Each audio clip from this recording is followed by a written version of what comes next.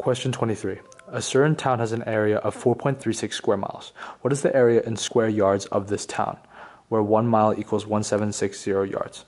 So this question is simply just a conversion question.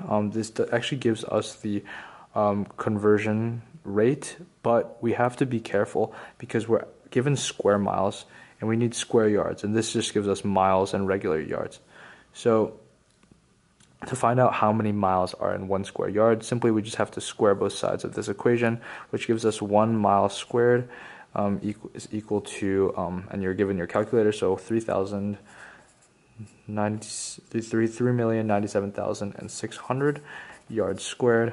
Now then we can just do our conventional unit analysis. We put miles squared on the top, and then we put miles squared on the bottom to cancel out, so 1 mile squared is equal to 3,097,600 yards squared.